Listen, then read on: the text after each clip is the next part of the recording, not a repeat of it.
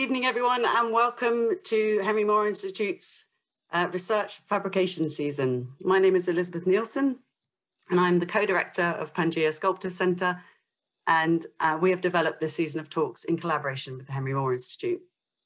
Tonight we are joined by Thomas J. Price. We'll be discussing his work and fabrication and relationship to fabrication, And I'm also joined by Dr. Claire O'Dowd from the Henry Moore Institute. I wanted to just say a little bit about who Pangea Sculpture Centre are, because some of you might not be familiar with us. We're a platform for supporting contemporary sculptors, started by an artist in 2013. We foster excellence in fabrication and facilitate the production of innovative new sculpture. We offer fabrication, technical and commissioning services and develop critical, cultural and educational programming around contemporary sculpture. We support practitioners and we promote and enrich the wider public's engagement with this art form. So this series of events has been developed, as I said, with the Henry Moore Institute.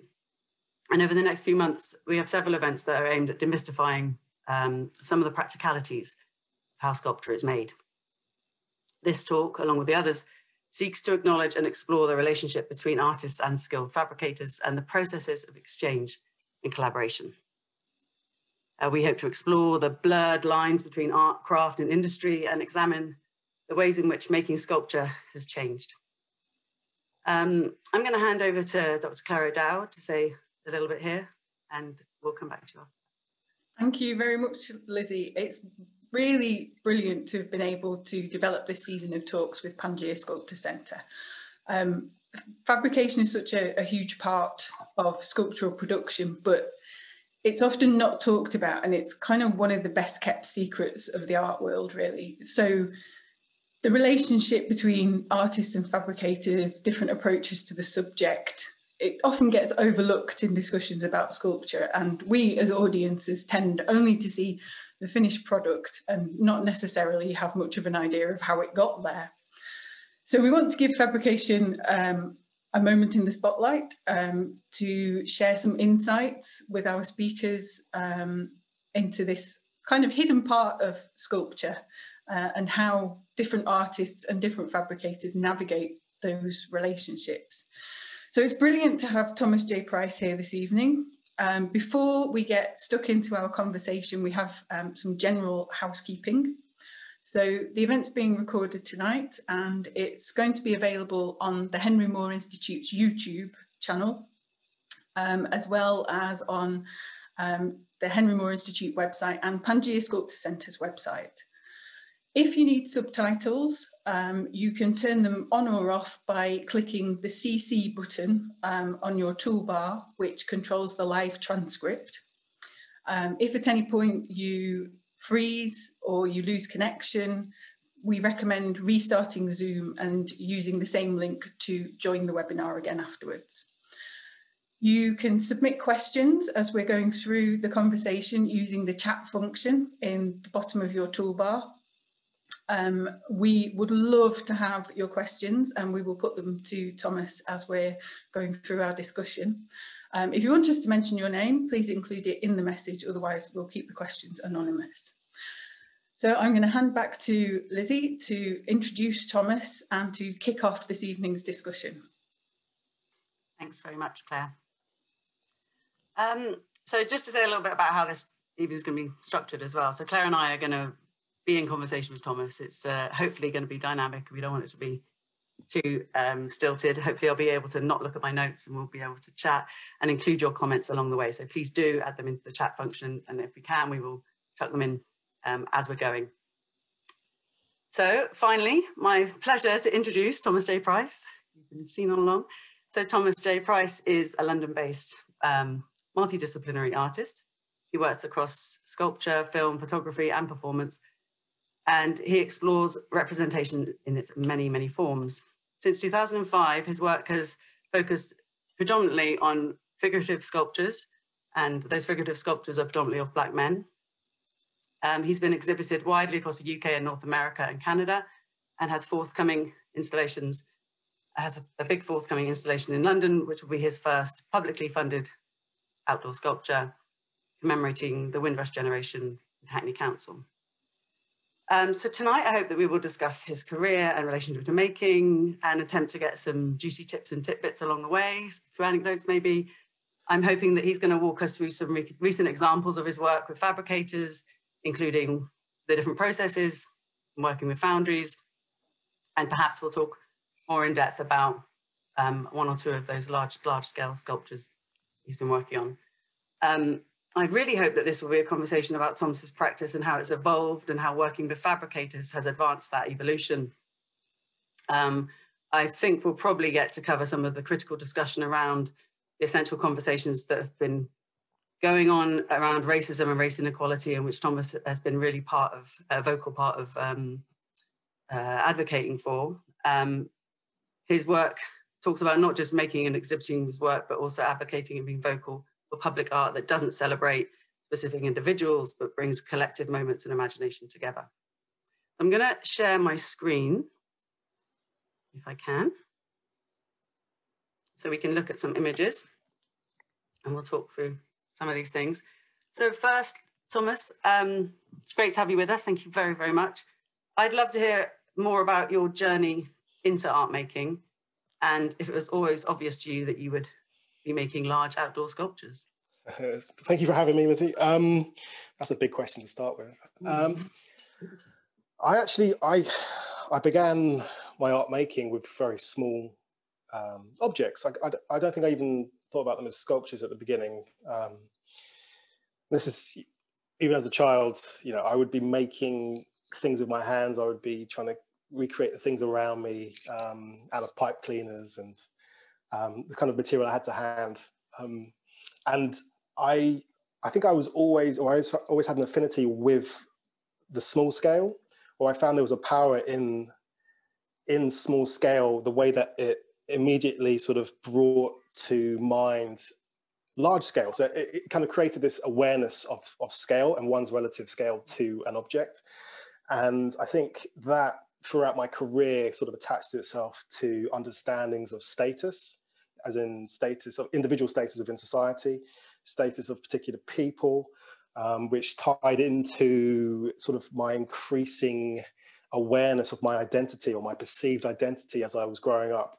So we're talking, you know, school, but then art school and subsequently, and how society and people who look like myself are categorized in a particular way. And then that drew me into history of racial equality and you know, all sorts of sort of social sciences.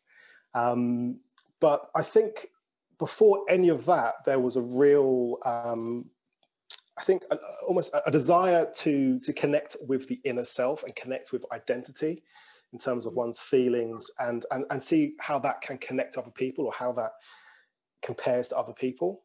Yeah. And I think that's been the thread that's connected everything I've done, is this trying to kind of sew together using this thread of interpersonal connections or lack of personal connections and explore the desire for those and how they can be successful and how they can fail.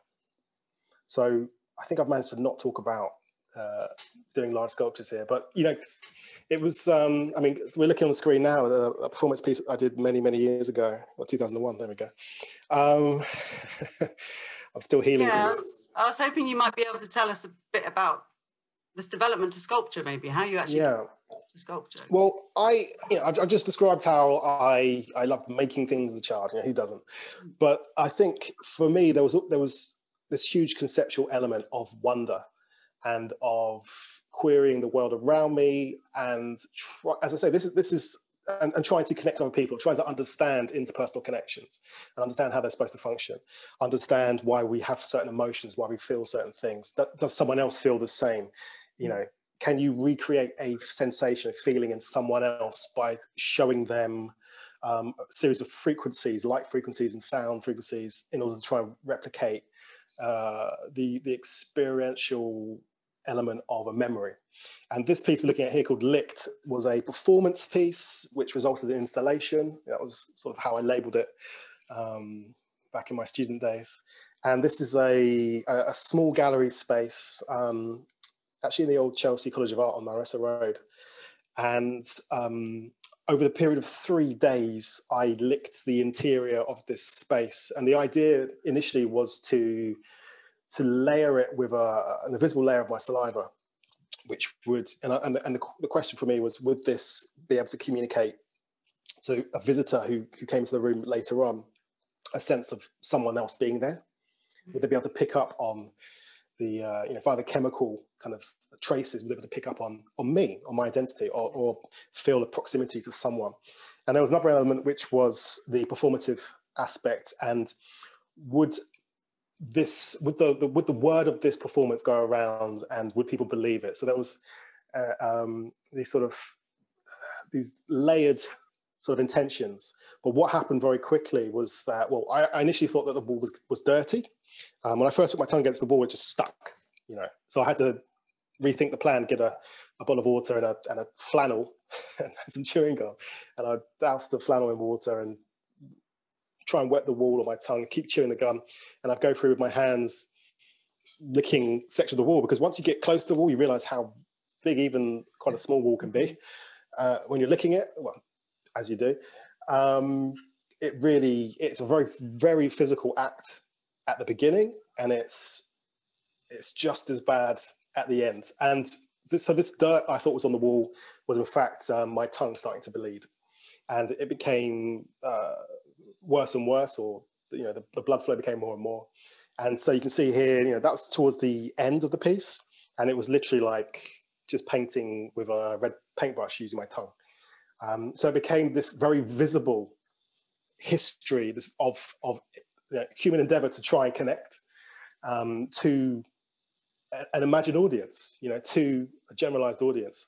And I think for me, this was, I've said before, this was a kind of a turning point for me in how first of all, understanding the things that I wanted to try and do in the practice, which weren't going to follow this very, very sort of sensationalized path.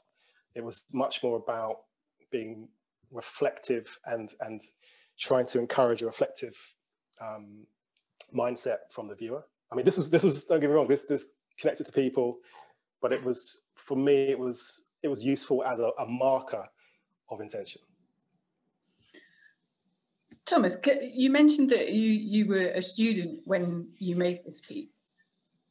Can you tell us a bit more about your experiences at art school? Because you went to the Royal College of Art, and I did, yeah.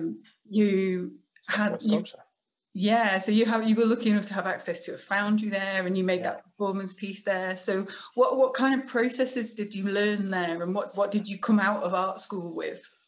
It's interesting because I almost immediately, as soon as I left art school, I realized all the resources I had to hand, and perhaps all the resources I took for granted and didn't utilize to their full extent. So I had, even from BA, so at Chelsea, then to the Royal College, I had, workshops, wood workshop, metal working shop. At both, I had foundries. The Royal College foundry was fantastic. And I was very aware that when I was at college, the people in the roles of technicians, who are usually artists in their own right, were the people that I often gravitated towards and sort of probably learned the most from to a greater degree, because if you are about making, about interacting with material, it's good to talk to other people who have been there and done that and can tell you about it. And so I think I always had from the beginning, I had quite a high regard for the technicians, and then the tutors would give you more of a conceptual feedback. But so the experience was, for me, just an overly positive one in terms of being able to make and having some space.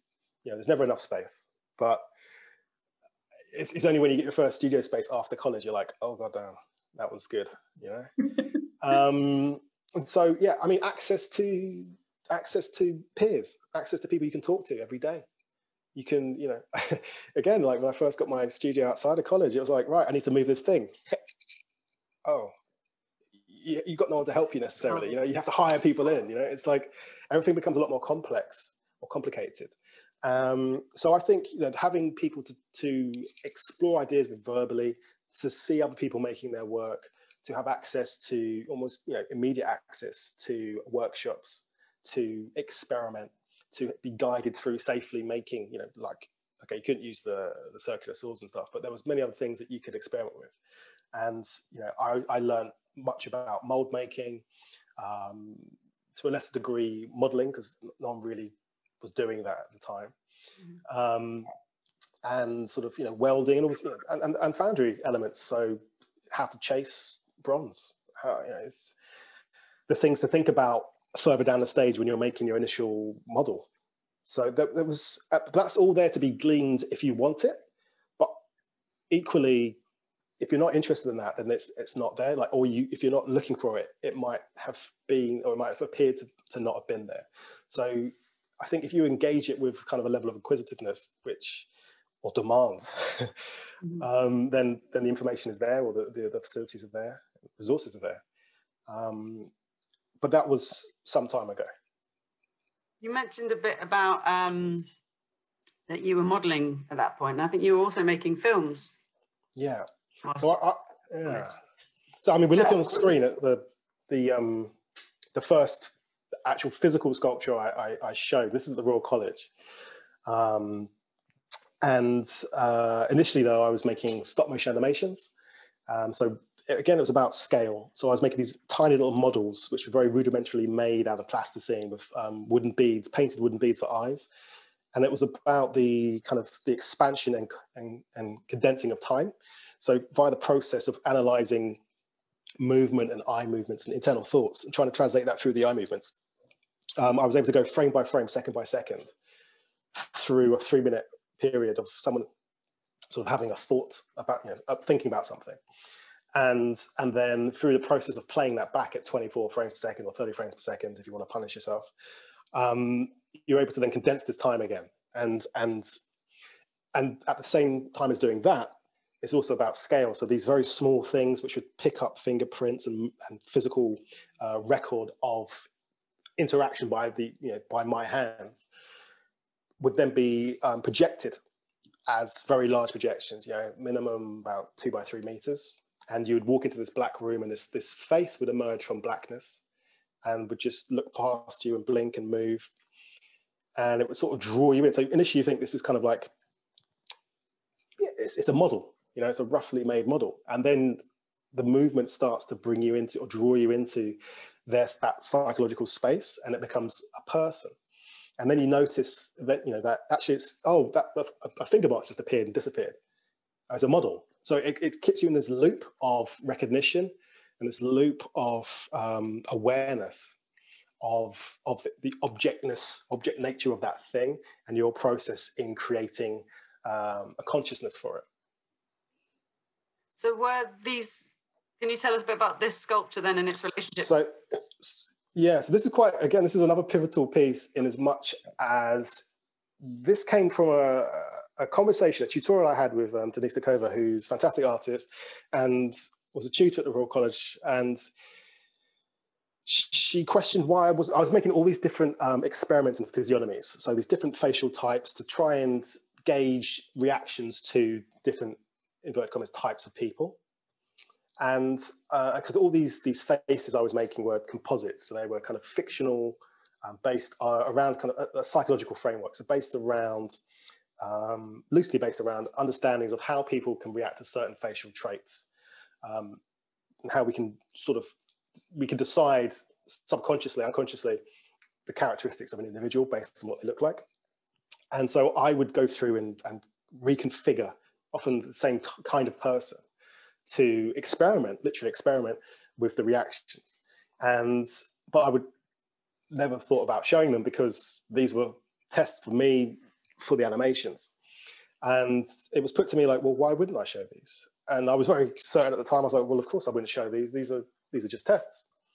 And it was only when, you know, Denise left, and I was left then with the question in my head: why wouldn't I show these? And when I did show this work, it was initially in a different format. I showed it on a sort of an open frame, almost like a mantelpiece, because I was playing with this idea of domestic scale. And this almost like this sort of guerrilla art of someone buying this piece of this fictionalized person who was playing against the materials of monumentalism. So it's plaster or acrylic composite mixed with marble dust on a scrap bit of wood, on a scrap MDF shelf, and it's literally stuck to the wall with one screw. So everything is looking to undermine the expectations of how we represent people that we want to look up to, and also the height of this shelf was actually pretty low down. So you look down at it, or you had to get down to this level of the sculpture to see it properly.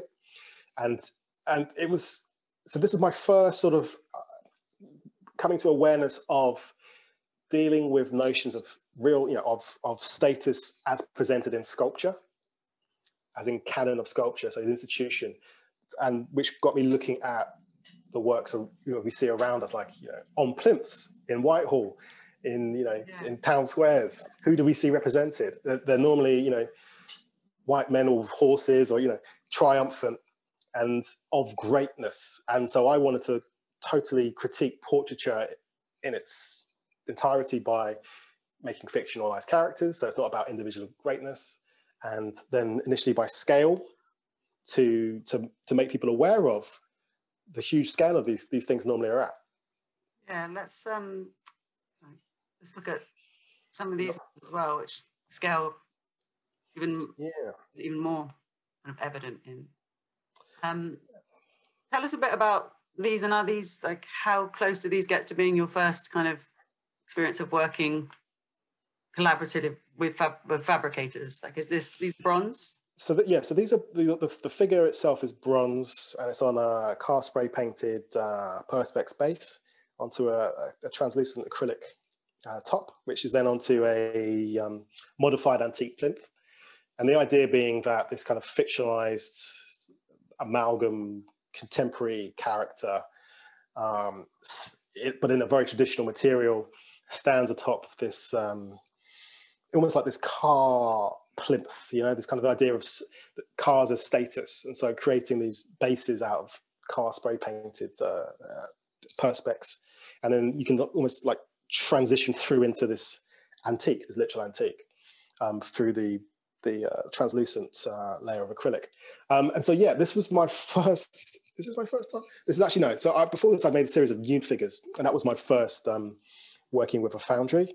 And I literally, for those ones, I was sculpting, I think, like 30 plus hours in a row to make 5 of them for an art fair in Chicago, which was tough. I would never do that again.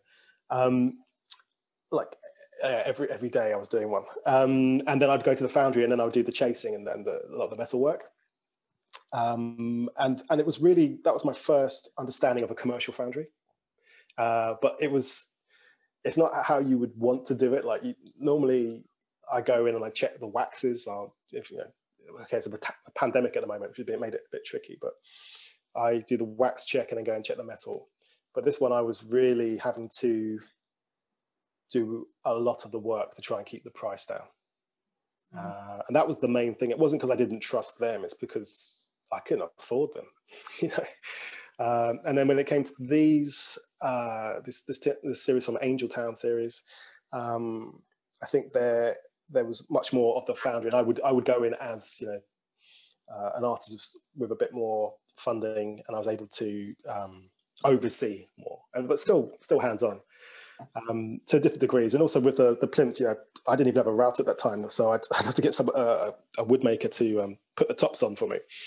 But then I would go into their workshop and probably annoy them by saying, "Oh, that's not quite right," and trying to gauge the extent to which I could dictate essentially how this thing was going to be, and maintain the vision of the object, which is definitely a learning experience in terms of getting comfortable with making sure things are right, which is essential in my opinion. Can we talk a bit more about how you work with fabricators and that kind of collaboration versus control, and you know, how much input do you have into the process versus how much input do the fabricators have into this? Yeah, how does that work with your practice now? I'm a control freak, so a lot comes down to trust. I was saying this earlier today, actually. It's you have to trust, you know, so you have to do your homework on the people that you're going to work with, and trust that they have best intentions, and trust in their skill. But ultimately, it's about how to work with people, how to work through people, how to achieve these things through the understandings and the skill sets and the immense experience that a lot of the artisans, technicians, have. And you can only really, I think you can only really do that fluidly once you have a bit of experience yourself, or once you have some understanding of the process. I think it can always be tricky. And there might be fabricators I've worked with watching this going, you know, no, he's a total so-and-so. But it takes some time to get the understanding, to be able to ask for the thing that you want. You know, if you're going to ask for something, you kind of need to know it exists. You know, that it makes it a lot easier. So having done, you know, the modeling myself, having done previously some metal work, having quite a strong vision of what I wanted, I think it made it easier for me, because I was working to quite a clear vision of what I wanted to achieve. And that would then align or not align with the kind of, you know, that gut feeling that you have, that instinct you have as any kind of creative person, as to, does this match what I need? And I think I've worked with various different fabricators, different foundries, different, you know, woodworkers, all sorts of people. And it's definitely a two-way conversation, because I think to ignore their understanding, or to ignore their experience, you know, they might then end up doing what you want, but that thing might lead to absolute, you know, disaster. But you're the one paying, and you've insisted, so they're going to do it. But I've had actually really good experiences working with people, and I think these pieces, I can't remember who was cast. But yeah, you know, I worked with a foundry that I studied with the person who started it, and I still work with them. And because you know, it's about support and about at what point do you want to enter into that relationship with people who are making things. You know, do you want to get them when they've got the glitz and glamour around their name? Do you want to get them because they made so-and-sos? Does that make your work better? Or do you look at, you know, their attitude towards making things? What are their views on working with artists? You know, do they see it as just a paycheck, or do they love making things and want to help you realize the best things that you can? And all of that becomes very apparent after working with someone for a little while. You know, and there's no hiding from it. So you really want people who believe in what you're doing, who love what they are doing, and who want to help you realize, the best work. Because that way, if you get that relationship right, you're able to utilize all that energy to raise the standard that little bit more, and you can do that each time. You know, that upward trajectory is a self kind of, it feeds into itself. And you know, I think most artists want to try and make the best work they can. That's probably why we keep making work, because there's always a way you could have done it differently, or a way you could do it better. And I think if you can find fabricators who also have that attitude, then you're onto a winning formula. It's interesting to hear you talk about that relationship and the kind of collaboration and the exchange that happens through that. But then and also you talking about the reputation of fabricators, like within the field, and who are the big names and the glamorous fabricators. But then when the work is shown, you know, we as the viewing public, we don't see those names, we just see your name. So they're kind of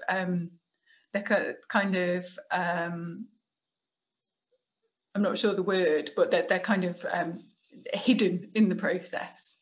And there was an interesting discussion last week about this kind of myth of the artist as the person who hand makes everything. So, like, so do you feel like you're kind of part of this myth of the artist as a sole producer? I don't think I've ever posed in front of something pretending to have made it, with a tool in hand at this finished item. Rodin style. Yeah, with your hand. I think I've tried to stay away from that sort of trope. I mean, don't get me wrong, I pose in front of my own work as I've been making it. Do I buy it? No, because for me, it's not really that important. I happen to have a hand in most stages of what's made, which is why I now use a lot of digital sculpting, because it allows me to maintain control throughout. So there's not that interpretive element between, if you have to work with a team of sculptors to enlarge something, for example, which I did for my first large sculpture. I didn't have the technical ability to get up on scaffold and enlarge this thing. There's network. So that was, it's 9 foot. It was originally a 3 foot piece. And I worked with 2 very, very skilled sculptors who were able to copy it. And I went in to kind of ridiculously to try and talk them through getting the right expression. I can't remember how long I was there for, but I remember that was my first experience of directing people to try and sculpt in the way that I sculpt. And it's a real learning experience. I've been on the other end. I've in my younger days, I did some work in special effects, and I've listened to clients trying to describe what they want, and I had to go and get it.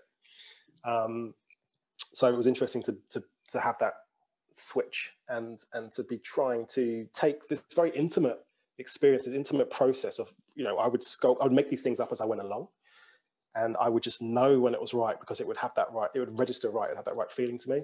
So to try and describe that to someone, it doesn't work like that. So you have to, it really forces you to think through what you're doing as an artist and what your intentions are. So I think it's a really enriching experience. I think it definitely helped me to get a much clearer understanding of what I'm aiming for, and to be able to quickly mentally go through different versions of what something could be, and then how to articulate it to other people, which even when you're not trying to direct a sculptor, if I'm just trying to talk about work, well, I have a better understanding. So it normally helps. And if I'm trying to think of other types of work I can make, well, I'm able to identify what I was doing before. And I don't know, it kind of enriches things.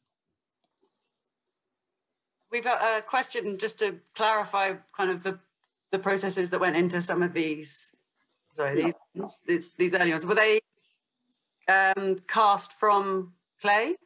Yes. So this piece, so it was started with an armature, sort of a, what would you call that? An armature, into the back. I had aluminium wire, which I would make a kind of a skeleton form out of. I'd use tin foil packed tightly onto it to create the form of the figure, pretty much almost to completion, to be honest. I love working with tin foil. It's a very, for me, I find it very satisfying. I was just doing it this afternoon on another piece, actually. And then I would put the clay over the top, and then go in and with tools and create the detail. Then I'm awful at making molds. I put my hand up to that. I just don't have the patience. Like, by the time I've made the thing, I don't want to spend the same amount of time making a mold.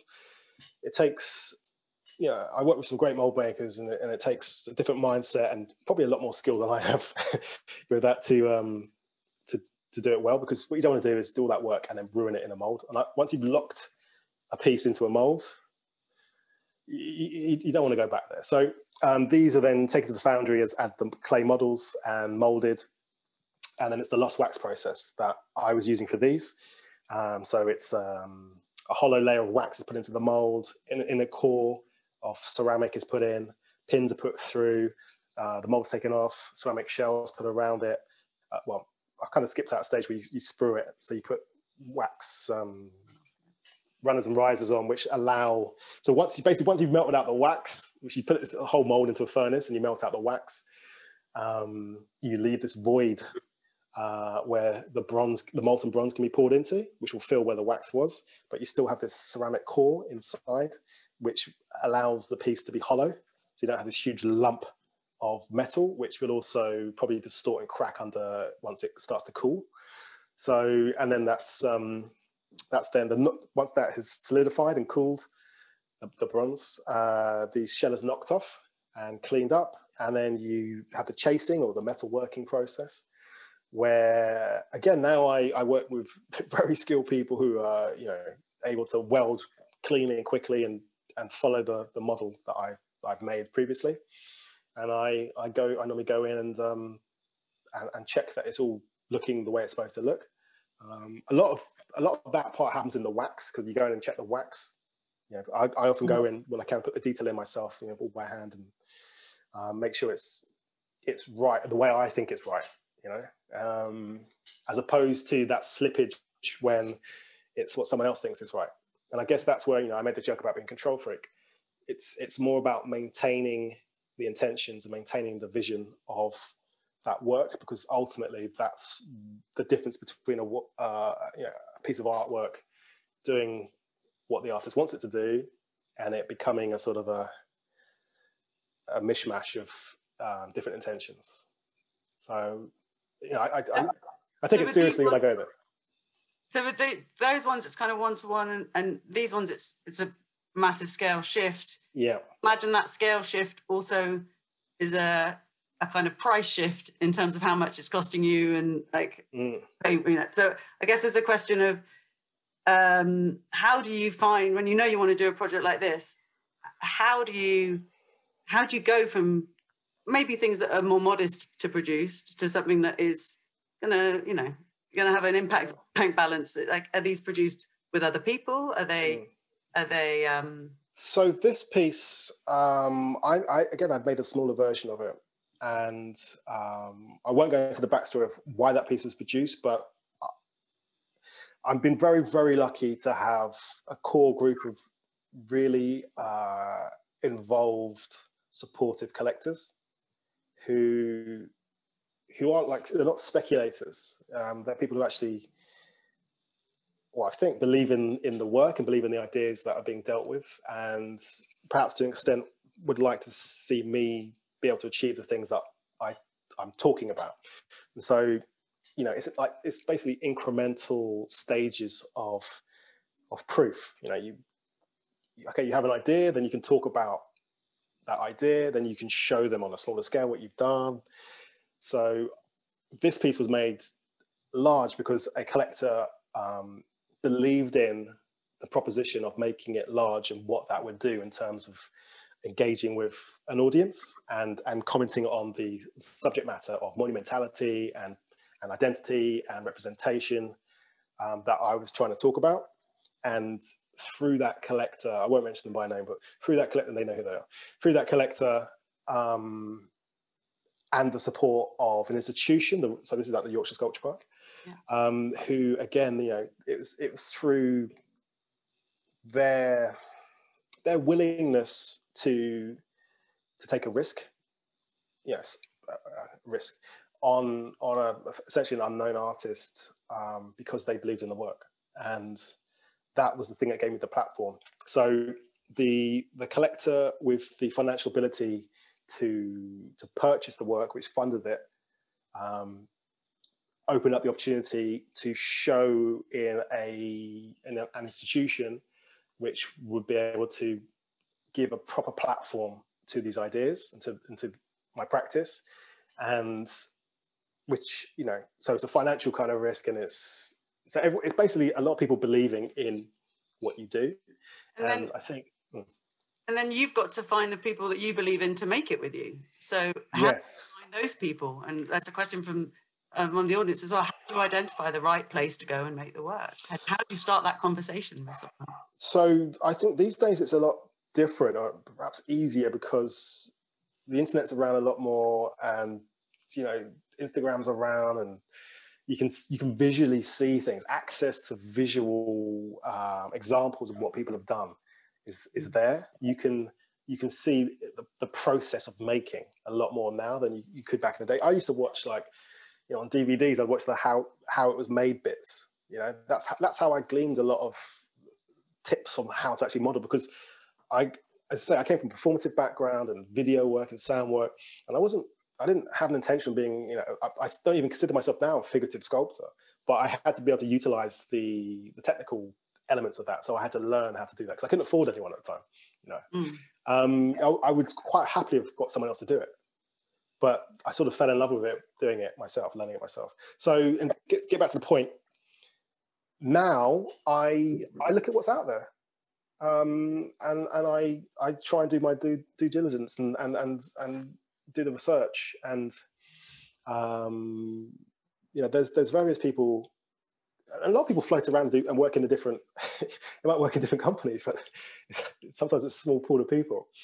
But I do think there's a lot to be had from building relationships with fabricators. So I think I've worked with one foundry for a lot, you know, years and years and years. You know, and I think, you know, they've now grown hugely. And, you know, initially I think I was like the first jobs that they were doing, these tiny little heads I was having cast in bronze, and then some figures. And now they're doing all sorts of amazing projects. And it's really, you know, encouraging and energizing to see your peers and the people you've grown up with also kind of taking on, you know, more ambitious projects. Sometimes people get in contact with me. You know, like I get a lot of emails, and I tend to go through them, and you know, because you never know, like, and sometimes it's based on what they have done previously in terms of, if you're working with an institution, say if the budget is, you know, it's a big budget, people need to know it's going to get delivered, and it's going to get delivered to spec, so to speak, and it's going to get delivered on time.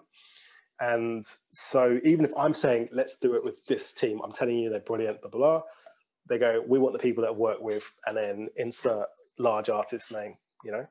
And that sometimes is inescapable, and that's out of my hands. But ultimately, yeah, you got to work with the people that you vibe with, you know? It's like, and that's a bit of trust and a bit of a leap of faith sometimes to begin with. And then it's about coming through, you know, from both sides, coming through with what you've discussed, and having that transparency and openness to really be honest about what you expect. Okay. Can we go back a little bit and talk some more about processes? This was going to be a question on our list, and it's also cropping up in the chat quite a bit, and particularly when you're working at scale and you're working with fabricators to produce something very large. How do you work now with the digital? Because you've mentioned that the processes that you've talked about so far have been really traditional processes, like talking about the foundry and lost wax casting and so on. But now you're working a lot more with the digital. Yeah. So can you tell us a bit more about that and how that's working in your practice now? I mean, I love the traditional processes, and I love the idea of technology, and I have represented technology within my sculptures using traditional processes. And so for me, the kind of consideration of using digital sculpting, for example, sort of matched that. You know, there's a congruence there in terms of what I was trying to look into, and then a way of exploring that subject matter. And what I found is, like, with I guess I call it digital clay, you know, like this digital sculpting. I remember way back when I was at the Royal College, and they had this haptic pen that would give you feedback. It was awful. It was terrible. It's like, it's nowhere near that sense. I keep doing this. There's nowhere near that sense of having substance or resistance in real life. And I use software now where I just use a stylus and a kind of, they call it 2.5D because it's two-dimensional on your screen, but it can revolve, and it looks, you know, all intents and purposes to be three-dimensional. But the brain does an amazing thing, and it fills in well, at least mine does. It feels in that sense. So I get this real sense of sculpting with material and using tools. And what this process has done is allowed me to go from what I would describe as a linear sculpting process. So one where you sculpt it in the real world, and you have to make a decision, and that decision leads you in a direction, and then you make another decision, and that leads you, in a different direction. But you're following this one singular line. And with the digital thing, you can create your object, and you can make a decision, and you can go in this direction. You can save this decision as a file, and then you can also go, I'll go in this direction, and you can go in multiple directions. And so you end up being able to explore much quicker and with less sort of preciousness, different options and different effects that things can do. And as someone who's trying to work through multiple facial expressions, for example, and the subtleties contained within facial types, it just matched instantly with what I was doing. It also allowed me to work with like the same character in a way where before I would make one person, then make another person, make another person. And I was able to really look at nuance within the same physiognomy. And then it had the other plus point of I've made this thing just the way I want it. Now, how do I get that into the real world at any scale I want? Well, we now have machines. So instead of pointing machines where we would go and put a machine next to a smaller version and try and move it around and transcribe the increased ratio to another object, which was high technology in its time. We have 3D printers and we have CNC, routers, we even call them, that can carve out. Now, I say that there is caveat there. I believe that you can't. This is no way for me a process of pressing play and the thing is made. I only use certain elements within the 3D software. Like I purposely, I'm not that technically minded, but I only know how to access a certain portion of the software because I use it as a tool. I use it as a substitute for physical clay at that stage in the process. I don't want to know how to shortcut and do this and that. I want to go through my sculpting process, the mentality I have. If I was to sculpt, like I was downstairs with tinfoil, I want to be able to use that same mentality within this software. When it comes to the CNC, I personally I don't want to press play like, okay, it's done. That's not done. That's now, it's helped me in a particular stage to transcribe information from one source to another. And I've still got to go in and check that, redo it, or make other people get it to the point where it really, where it works in real life. And so I think it goes back to the mentality or the intentions of the artist, because it's very easy to scan someone, very high res, have it CNC'd, by computers, by machines, very high res. So you got this 3D photo of someone, perhaps, I don't know. But for me, in what I do, that won't work. That's dead. That work is, as my mother would say, it's got no soul, right?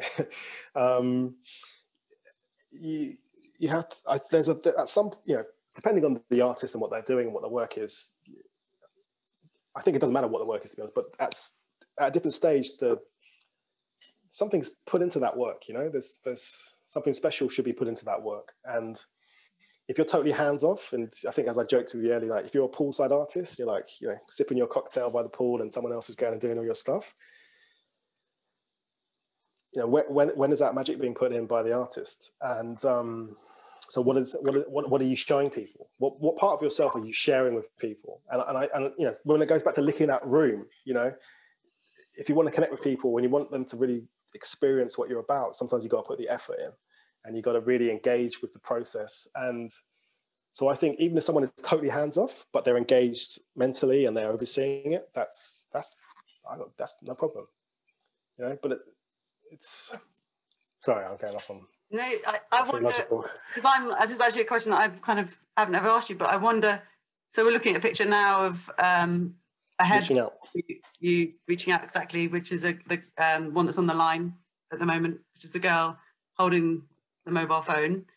There's a question in the chat about if you could expand on the purpose of mobile phones in your work and why, what they do to the posture and the figure, and why do you include them? So I've had a thing about phones for a long time. I first included the phone in a piece of work during an animation in 2000, maybe 2001, I'm not sure, maybe 2001. And it was also what introduced the licking. It was actually a very narrative, multi-scene piece where a guy was licking a handset.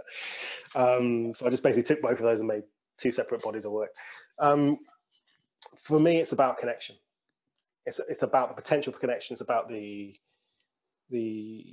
desire for connection.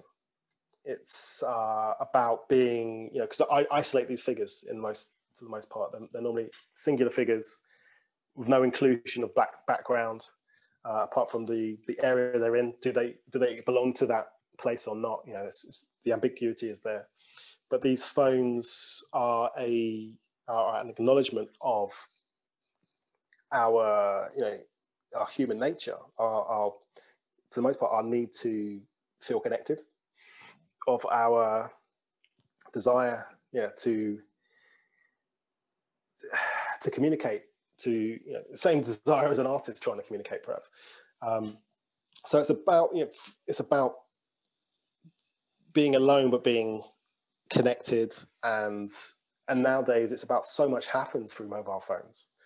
Technology. It's a nod to technology, and as I described bronze as a technology, the different alloys and why bronze is so successful. It's because it way back they discovered a mixture of metals which works phenomenally well in terms of tensile strength, resistance to corrosion, and malleability, etc. The way it can be worked, it's a technology. And I love the fact that phones are a different type of technology. They're technology of communication, but they've become so much more. We're conditioned to, I got my phone right here. We condition, that lights up. You're like, oh, you get that endorphin. We're hooked. Yeah. Right? And so it's about what these phones can mean. So what they can mean to the individual and how they can be viewed from outside. And so, the story I said I wasn't going to tell about Network, the young man with a mobile phone. Well, that was initially a commission at a small size, at a smaller scale, which was rejected by the commissioning body because word came back to me that they were worried that this individual would look like a criminal because they were on their phone. And so it's about taking something which should be normal, should be fine, right? But basically making the viewer bring themselves to the work, which is why these are fictional characters, and they're quite reserved in terms of what my figures do. There's, they're creating a space where the viewer can bring themselves to the work. So the viewer, when I'm saying they're figuring out who this person is, that the viewer is really bringing them, they're figuring out who they are, in a sense. Yeah. Their attitudes, their learned attitudes, our schemas in terms of how we reference things, and as I remember during the 2012 riots when Blackberries were the thing in the media that would cause the riots. This Blackberry Messenger, it's terrible. It's like, I was going around with a Blackberry on my bike, checking that my brothers are okay when everything was kicking off. And it's that different reading of the same object. So if I place that object in a businessman's hands, businessman, they're read in different ways. So it becomes these signifiers, which ties back to the nude figures I was doing, which would have like a ring or shoes, which help tell the story, or it's often used by people to tell the story of who they are or how they want to be seen. And these phones are all the things I've just mentioned, but they're also a recognition of the ambiguity of how we read each other and the desires that are contained within. It's something strangely radical about seeing a public sculpture or a sculpture in the public realm, did I say, mobile phone. And that's what's, Yeah, but people... How behind we are. People can be incensed by it. How dare this person be on a mobile phone? Because these large sculptures, these monuments, These are sculptures. They're not statues. These are sculptures about statues. You know. Yeah. How dare this artist represent someone on a phone when they should be, you know, shoulders back, chest out, head held high, looking down on us from a plinth. Yeah. You know. I'd love to talk a bit about that. The thing you just said about their sculptures. They're not, you know, and that relationship to public sculpture, the sculptures in public space, and you're just about to embark on your first commission for public realm. So the other one has been temporarily cited, and the one for Hackney, I guess, is, do they call these permanent these days? I don't know what's said about. The whole word permanence comes with baggage now, doesn't it? But yeah, I guess I won't insist that they stay there. I won't say it's tradition, you know.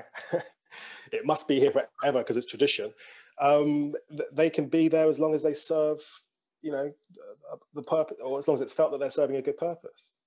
You know, but can you talk a bit about? Can you tell us a bit about your works in the public realm and the difference between what you're doing in terms of sculpting anonymous people, well, not anonymous, imaginary individuals, and how you're approaching the Hackney Commission, where I know they want you to work with, like, working with the community and working with this very... well, so the Hackney Commission, actually, my proposal was to work with the community. So because I wanted to at least create an awareness of what was happening, so that these sculptures wouldn't suddenly appear like mushrooms overnight in someone's locality, in their home kind of, you know, area, without them being aware of what was going on. So for me, the process of meeting, doing some 3D scanning, photographing and interviewing people is about absorbing their understandings into my practice, or the process of making these works, about creating a sense of actual, again, ownership of the works once they're there, because, you know, ideally people create their identities for these pieces, and it's not me there dictating, saying it means this and it means this and you must have respect for these things.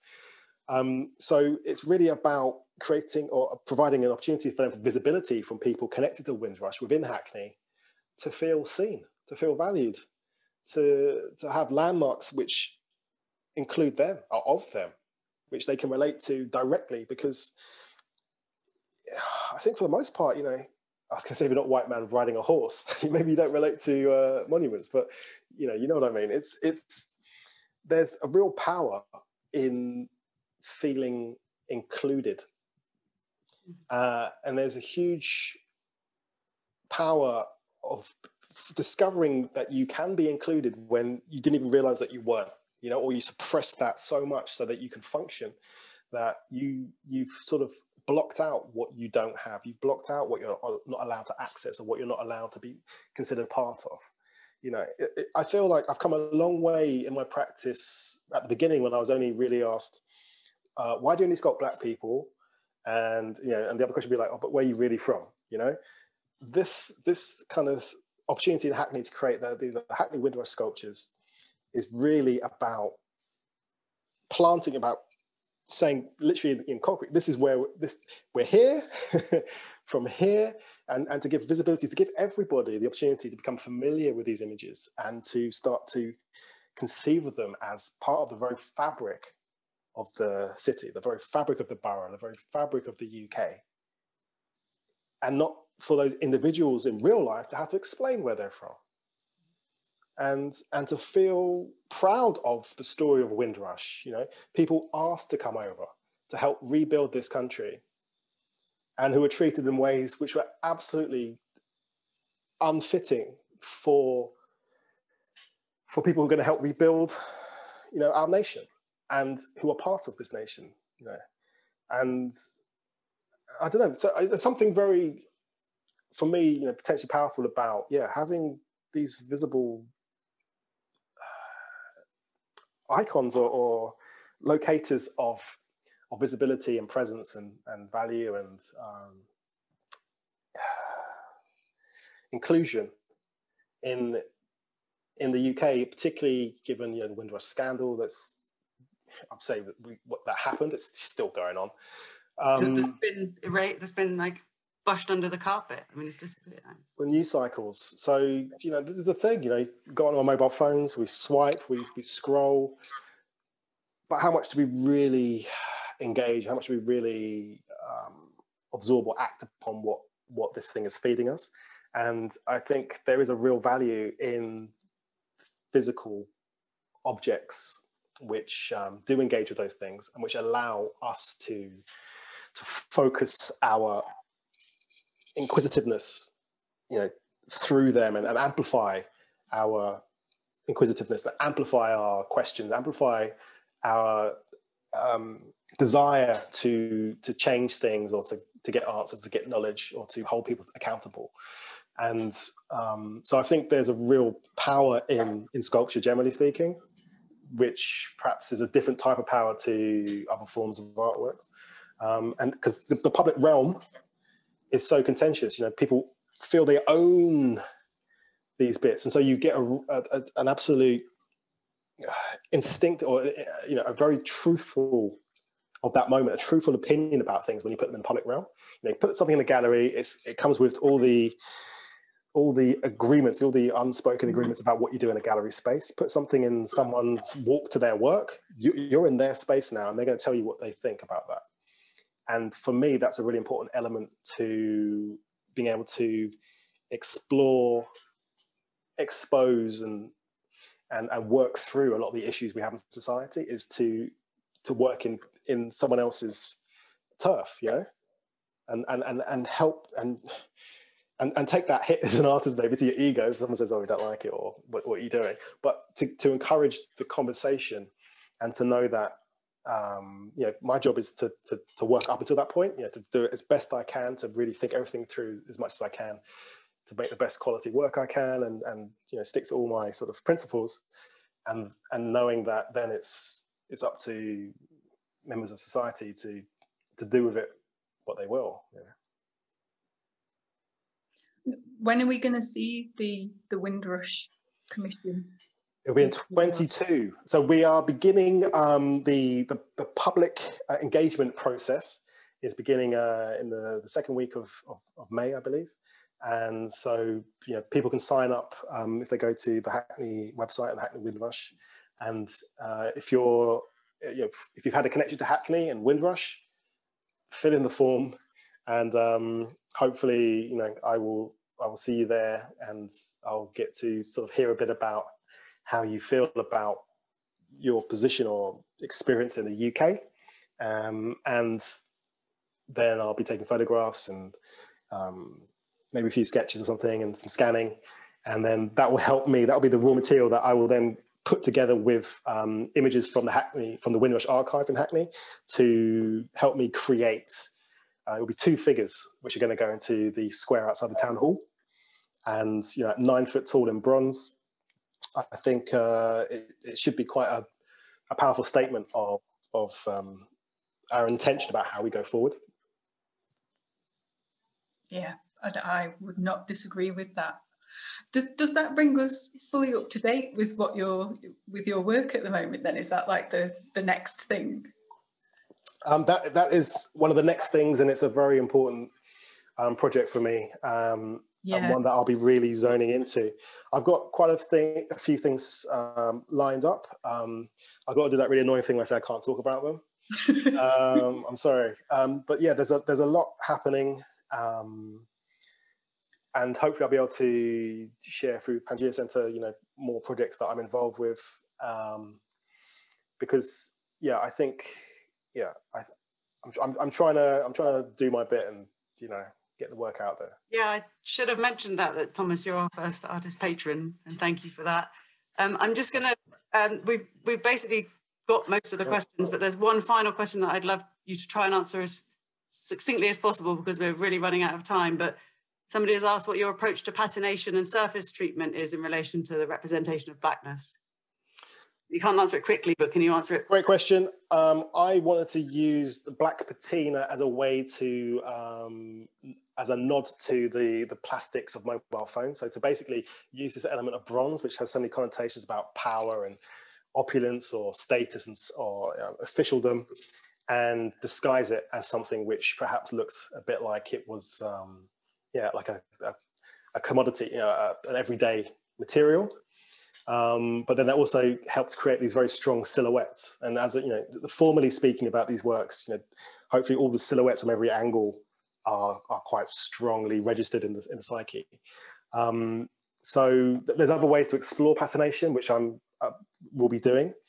But yeah, so the black patina we see here, that's very much, it was a nod to kind of this idea of the hierarchy of materials, for want of a better expression, or a more fresh expression. But it was, and it's also just very traditional. It was a traditional kind of patina. So it's about acknowledging the history of art, about questioning the value of materials, and about trying to create this cohesive work of art which acknowledges its different strands. Thank you. That was a brilliantly succinct. Thank you. Fantastic. Thank you. We could genuinely talk to you all night, but unfortunately we have to wrap this up. But I would like to thank Elizabeth Nielsen from Pangaea Sculpture Centre and Thomas J. Price for an absolutely brilliant discussion. Thank you so much for joining. Thank you very much for having me. I really, really enjoyed it. And hopefully as a patron I can help and do some more. Excellent stuff. More talks. Yeah, definitely. Please join us for our next event in the fabrication series on May 12th, which is Heather Phillipson in conversation, which will be absolutely wonderful. You are most welcome to join us then. And for now, thank you so much to Lizzie and Thomas for a brilliant discussion. And thank you all for coming and for your fantastic questions.